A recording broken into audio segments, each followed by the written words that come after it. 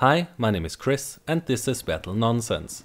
Today I have just a short video for you, but as there are more and more people getting into the Hardline beta now, you might find this useful. If you play the Hardline beta and use an SLI setup, you might have noticed this. Only one of your cards is used, and as a result you get less frames per second in Hardline than you get in Battlefield 4. The reason is that there is no SLI profile inside the Nvidia driver yet for Hardline. But we can fix this, because Hardline is running the same engine under the hood as Battlefield 4.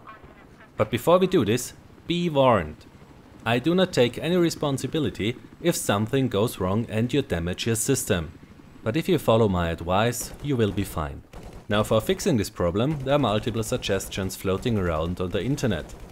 Some work but don't give it the same performance as what I will show you, and others simply don't work at all. So let me show you what worked best here for my SLI setup.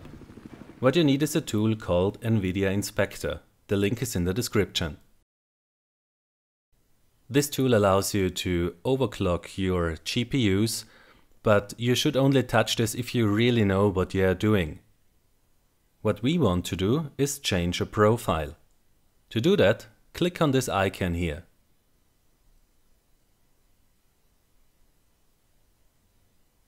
Now in a new window, you click into this field Profiles up here and start typing Battlefield. Then select Battlefield 4. Now we want to add a new application to this profile. Click on this icon up here and select the Battlefield Hardline application. And as you can see, we now have it added to the Battlefield 4 profile. Now we apply the changes and test again inside the Battlefield Hardline beta. Now that looks much better. As you can see, both GPUs are now used. The huge dips you see in the graph are because of a map change that happened while I was recording this graph. When Battlefield 4 CTE was launched, I used the same procedure to enable SLI support there. Once the Battlefield Hardline beta is over, you might want to remove the application again to keep your profile clean. In October, when Battlefield Hardline is released, Nvidia will surely release a new driver, which comes then with the required SLI profiles, so you don't need to do this again when the final game comes out.